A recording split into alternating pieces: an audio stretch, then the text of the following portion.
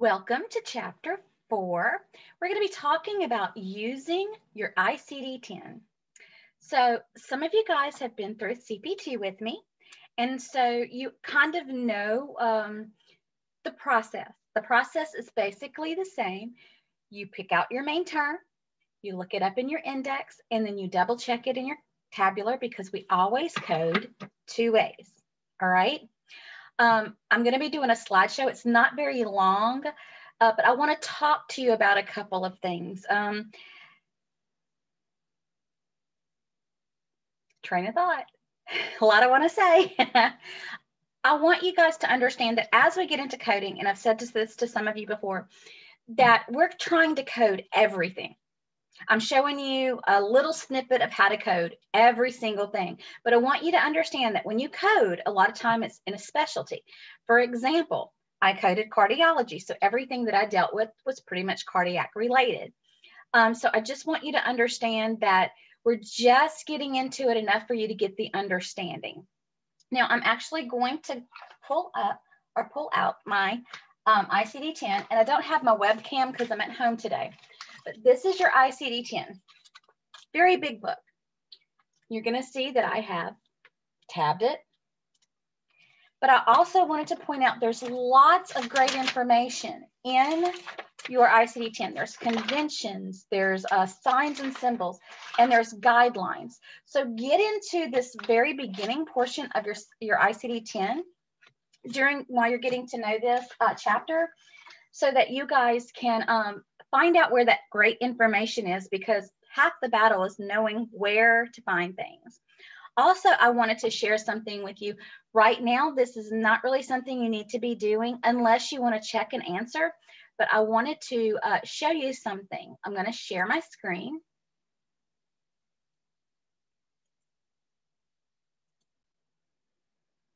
And I'm going to bring you to the Centers for Disease Control and Prevention.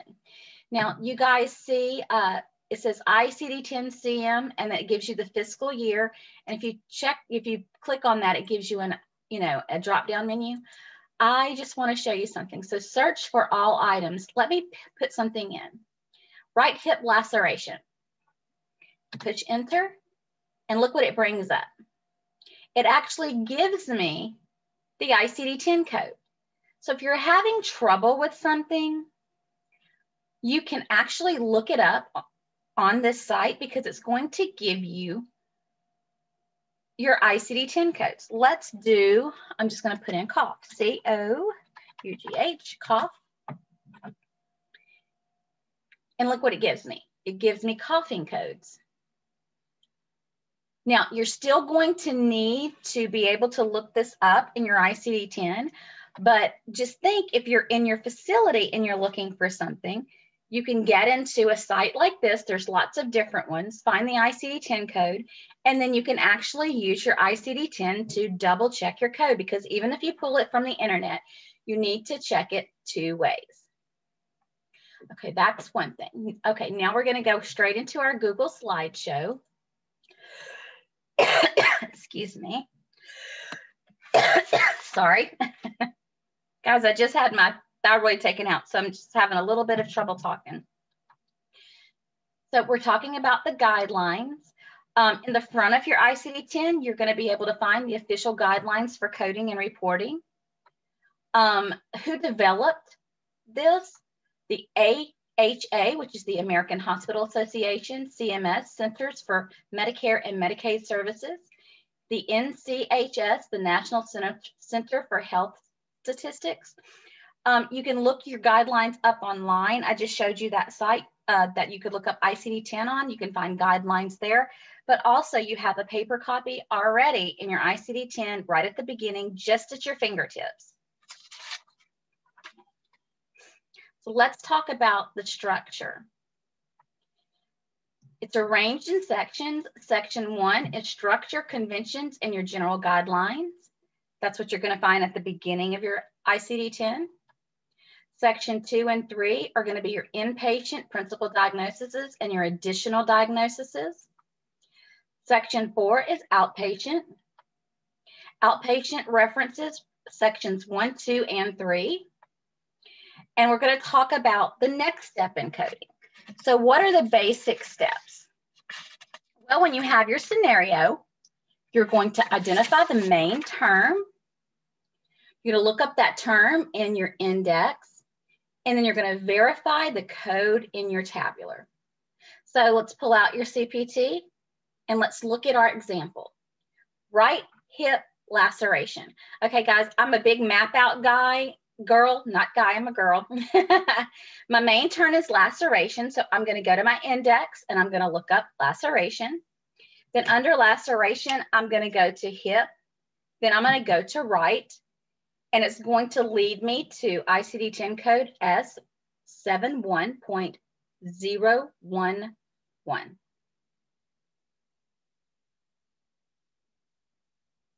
Now you're going to see a red dot in front of that, and it's going to tell you you need to add another character. We're going to get into that a little bit later, but right now I want to just kind of give you the process.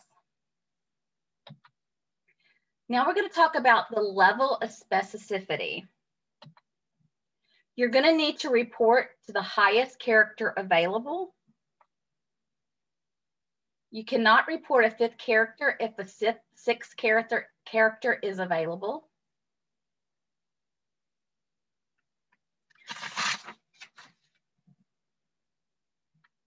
The highest level of specificity is 7 characters. For example, M48.48XA, A is your initial encounter. Okay, I'm going to give some more specifications. Give me just a second. No 6th character for M48.48, but there is a 7th character X as a placeholder. Again, sorry about my stumbles. So let me go back.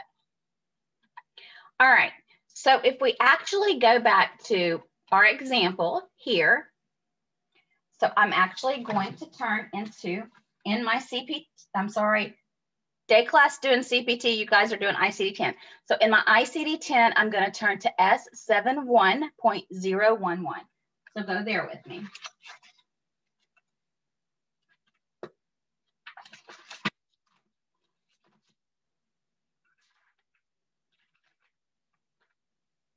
We're going to talk a little bit about that 7th character.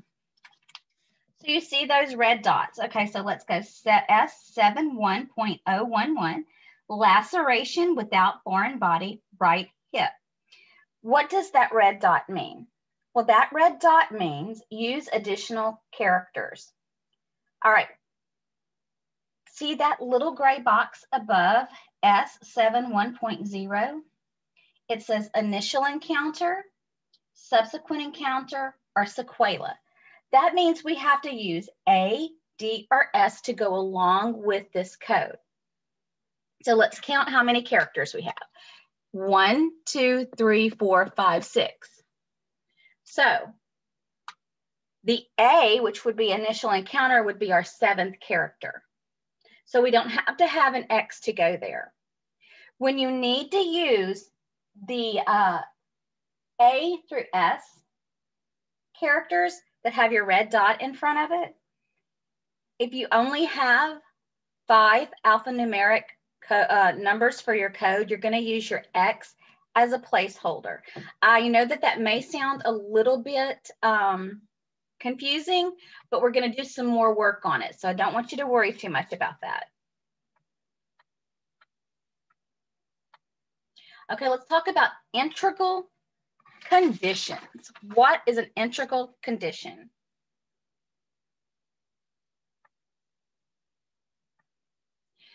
Diagnosis is stated, do not report signs and symptoms separately. So let's look at fever and shortness of breath due to pneumonia. Report only pneumonia. Fever and shortness of breath equals symptoms of pneumonia. Not integral conditions. A sign or symptom, not part of the disease or condition, means you code separately. Pneumonia and dehydration. J18.9 is pneumonia. E86.0 is dehydration. Not all patients with pneumonia have dehydration, so you need both pneumonia and dehydration. When the signs and symptoms are not due to a diagnosed condition, the signs and symptoms are reported separately. Dehydration was not stated to be due to the pneumonia, so therefore you use both. So let's talk about etiology and manifestation. So what is, some people say etiology, I usually say etiology. So etiology is the cause, set of causes, or manner of causation of a disease or a condition. Manifestation is a sign or a symptom of an ailment. So let's talk about diabetic retinopathy. Diabetes is the etiology or the cause. Retinopathy is the manifestation or the symptom. You're going to need a combination code, which would be E10.319, type 1 diabetic retinopathy. Staphylococcal aureus cellulitis of face. It's a multiple code. It would be LO3.211, which is cellulitis, and the B95.61, which is the staph infection.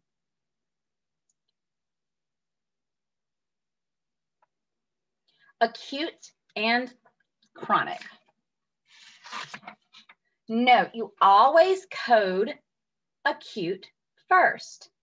So the way that I remember the definition of acute, acute is short term. I always say, a cute boy comes and goes quickly. I don't know why I remember it that way. It's silly, I know, but it helps me remember. Chronic presents for a long period of time. Same condition, both acute and chronic, with separate same level of indentation in the index, you report acute first. Now let's look at our figure here. If we look at pain, acute, R52, but if you look at pain, chronic, you're going to see G89.29. So it's very, very important that you pay attention to whether your conditions are acute or chronic. When acute and chronic conditions both exist and the index contains separate entities for both, use both codes if it says both acute and chronic. Always sequence the acute code first.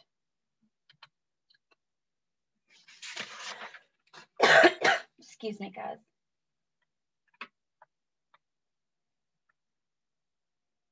All right, combination codes. A combination code is a single code used to classify two diagnoses, a diagnosis with an associated secondary manifestation, a diagnosis with an associated complication. Combination codes are identified by referring to the subterm entries in the alphabetic index and by reading inclusion and exclusion notes in the tabular list. Multiple coding should not be used when the classification provides a combination code and by reading combination code that clearly identifies all elements documented in the diagnosis.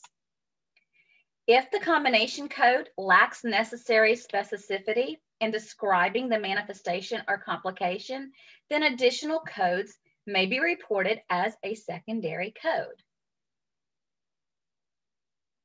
So if we look at K80.00, it's acute colitis with, and I'm going to let you read that word.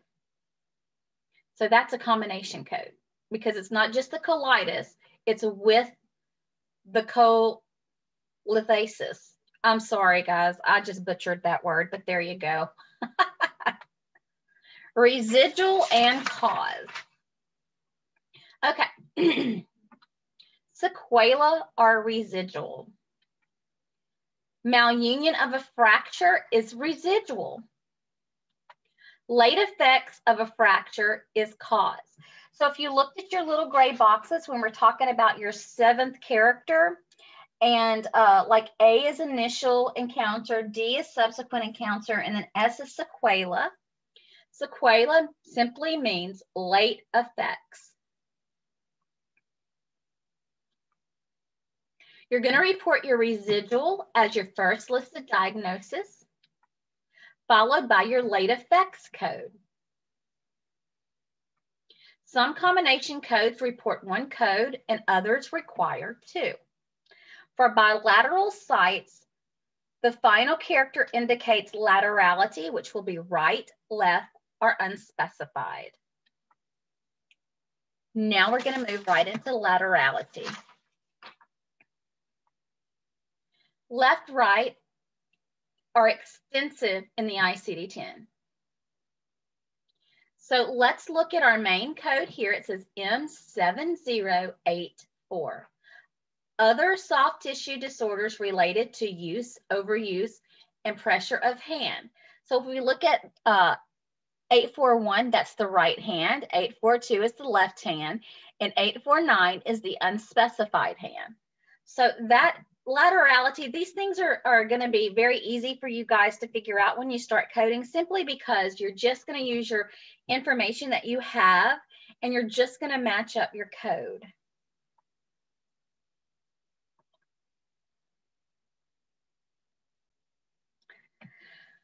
I know, not my best work. I'm really, really working hard to get my voice back to where it needs to be and my mind less foggy from my thyroidectomy.